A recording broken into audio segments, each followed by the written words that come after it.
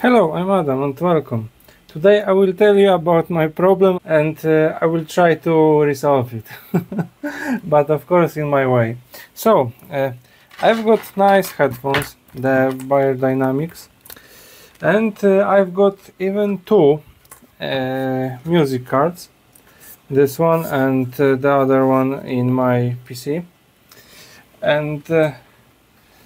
And yeah, that's no problem. I can listen to a great quality music on my computer, yeah. But sitting on the computer and listening music, that's not the most comfortable position. So I was thinking about laying on the bed and with the headphones and chilling out. Yeah, that's that's what I'm about to achieve. But those cards are internal. So, what are options?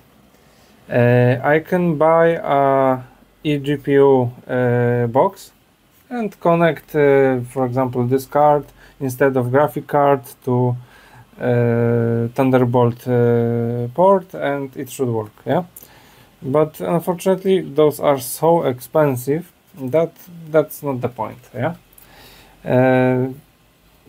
Another option is to get long enough cable. No, that's not the way that I have to about, I don't know, 5 meters of cable, audio cable. That won't work.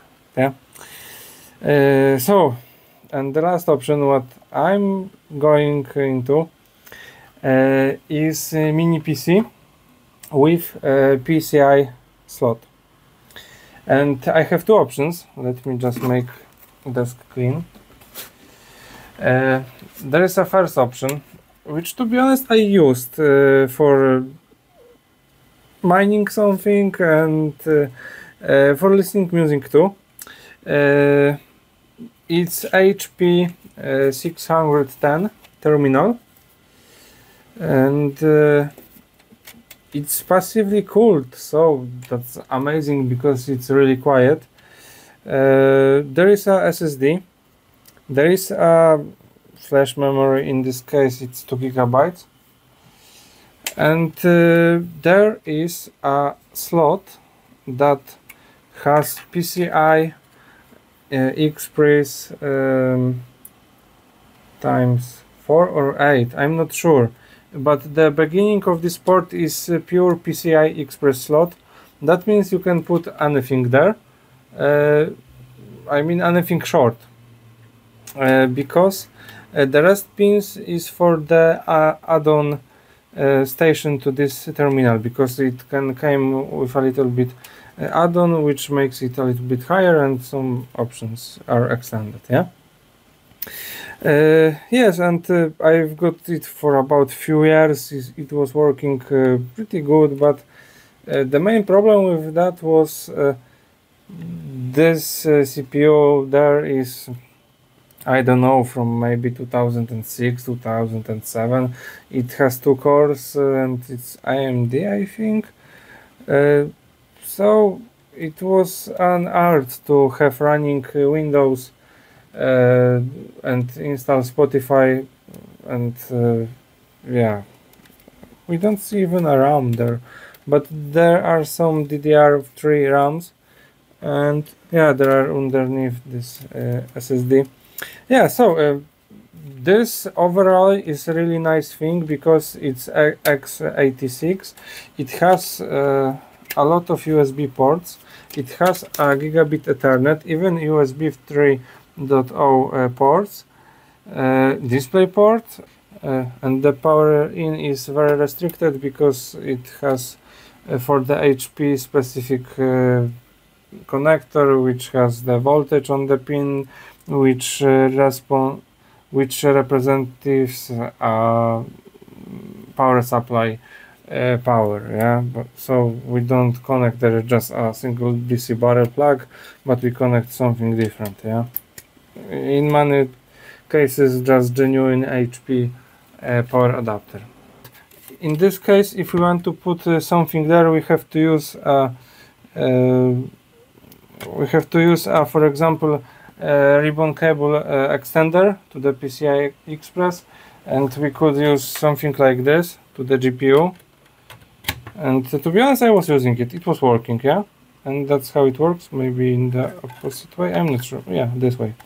And it was like this. And there is and their card comes. Oh, it was a little bit. Yeah, it was there. Yeah, and that's how it looked. And that's okay, but look how does it look. Yeah, mess, totally mess. Yeah, so but I didn't decide to go with this one because I have found something really amazing, and that's this guy. And this guy is Acer Veriton. The exact model is you can see there, Veriton N4640G, and this thing has amazing form factor. This is 1 liter casing. At the beginning, 3 USB ports, a microphone and headphones, and the reset button. Wow. The back is a display port. I think it's COM port, not sure. But there is a display, I don't know. Oh, it's VGA maybe. Yeah. USB 3, USB 2, gigabit Ethernet, another headset combo jack, and the standard power supply.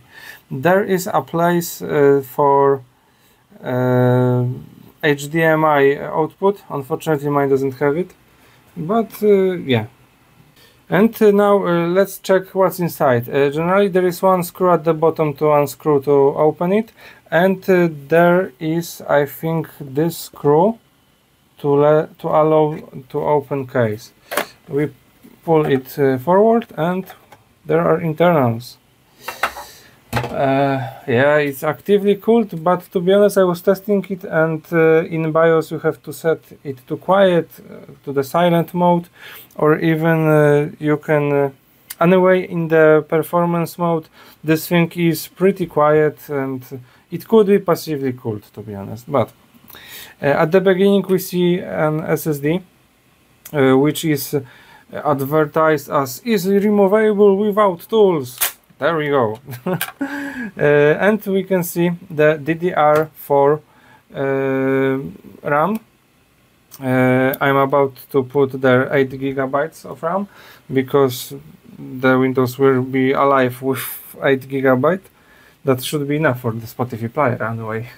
The next we've got the M.2 slot, and this one is for the not NVMe drives. Is it possible? Yeah, it's not possible to see, but there is NGFF marking, so it's only for M2 but SATA.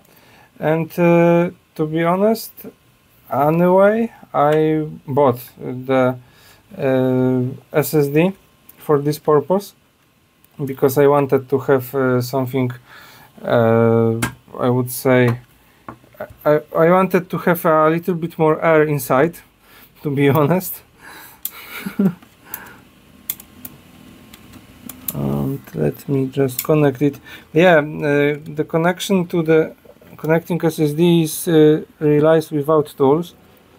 That's great. Yeah, and it's sitting there. And there is our magic and the CPU. As you may saw, Core i3 inside, yeah. There we've got normally i3 6100T, and it depends which BIOS version you've got. There are two versions, R1 or R2, that you are able to use 6th generation of CPUs or the 7th gen generations of CPUs. And in my case, I've got R2. That means I can insert 7th generation of the CPUs. And of course, I wanted to have 4 cores instead of 2 cores. Because this thing will act later about as maybe some kind of TV box or something, to have just Windows under the TV. So I wanted 4 cores, and I've put there i5 7500 without T. So the TDP value of this CPU is 65 watts, and the T version has a TDP 35 watts. And what happened? And here comes the, let's say, overpowering this thing. In the BIOS, you can see there are, in the information tab, there is a power information about which power supply is connected, and depending on this value, the overcurrent protections are slightly adjusted to pass more power. Yeah, and normally there is 65 watts, and now what I reverse engineered, to be honest. If you want to have 90 watts, there is, by the way, I didn't show the most important thing. There is a PCI Express slot. That's amazing thing, yeah? You can put it like this. And yeah, great, yeah? To unlock this thing to 80 watts, you have just to put an PCI Express card, and the BIOS will read that you have a 90 watts power supply. Of course, there is standard DC jack, so there is no communication with the power supply. So generally the limits are slightly unlocked. How it's working specifically? I checked that. There is a ground pin on the one side, and if we put the card inside, the ground is transferred to opposite side of the slot, and the both pins are grounded now. The second pin is grounded. That means that gives the signal to the BIOS or chipset or whatever that we've got put this thing in, and we have increased power. But that's not all. We can unlock it to 135 watts, and this thing, this is a SATA port inverted, and you can stack this Acer Veriton to have a GPU on this side, and on the bottom there will be a hard disk drive with maybe DVD or CD player, whatever. And I had to reverse engineer that. What happens to let it have a bigger power, and that's I don't know how to say that. That's pretty clever hack, to be honest. There is a SATA data, so like this port, and there is a SATA power, like this port. There is no 12 volts, so on this port, and this too, by the way. And the way how it is detectable that we've got connected the base add-on is that on the SATA pins there is a 5 volt which is shorted to ground, and so the pin is high, and when we connect their add-on, it is connected to ground, so the state is low, and that's the signal which the BIOS knows that we've got the add-on. So we have to solder the pins, what I'm showing you right now, and it will unlock the 135 watts if we have shorted 2 pins there and connected GPU. Yeah. But what does it? But the question is, does it unlock the full power of the CPU? And short question, no. Longer question, maybe, because with 90 watts I saw something, maybe a little bit better results, but maybe I don't remember, to be honest. I will show you the screenshots of the maximum temperatures, maximum core clock, etc. at 3 different modes. But anyway, I will be using this thing as 90 watt because with the sound card, so maybe 10 watts more, but I'm not sure. Yeah, so anyway, I will have 90 watts. Of course, I was checking the power consumption of this thing, and defaultly I had a 65 watt power supply, and to be honest, this thing could eat about 50 watts. So yeah, the power supply was 65, but it's good to not it's good for power supply to not work at the, I don't know, 85% of the whole power, because we know these things are pretty old. So anyway, I had to connect the additional thing, which required me to buy a better power supply. So I've got 90 watts and everything now is okay. Okay, so now there is a question: did you watch the Transformers video? Because I have a 3D printers, to be honest, and I just had to print some improvements, let's say. The first thing is this stand. It goes like this, and it fits pretty nice, I must say. And there is a screw to make it connected, and there is a screw to make it connected, and wow, there we've got a very nice stand for this thing. But that's not all.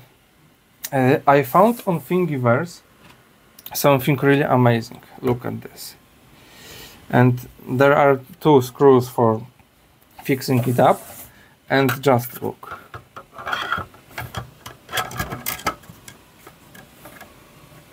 Something around, oh, maybe now. Yeah, something around this.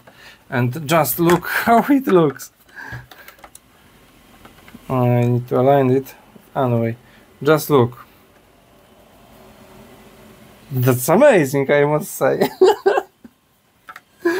Yeah, and there is no mess. It's great. Of course, maybe you can see now there is this card needs an external power supply for the 12 volts, and to be honest, it should be somewhere, because the PCIe slot itself has the 12 volts, and I'm planning to, oh, it's underneath the fan.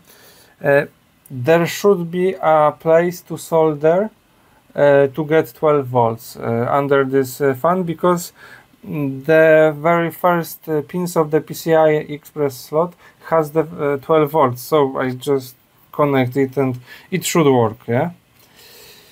And yeah, so that's it. This thing has Wi-Fi and Bluetooth, and yeah, that's really nice piece of hardware, and it's pretty cheap. Maybe, I don't know, under $100 you can have full set with the with the SSD, with the some kind of RAM, etc. I've bought it for about $50, but with SSD, which has, oh my gosh, too much hours worked, and one piece of RAM, so I want to upgrade it. And finally I will be able to listen music in a great quality. Okay, so that's it. Thanks for watching. Please leave a comment and hit the subscribe button. Bye.